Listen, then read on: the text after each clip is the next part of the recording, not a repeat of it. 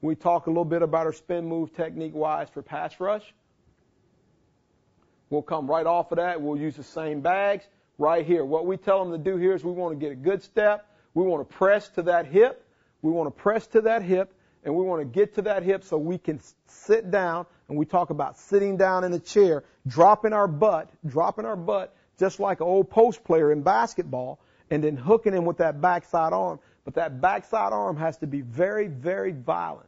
We want to throw him off of us as we're moving through the motion here. You watch him here. Boom, drop our butt. Good job right here. I'd like to see a little better ice pick back in the back right here. Better job right here. Big elbow right there. That's what you want. Big elbow on the backside.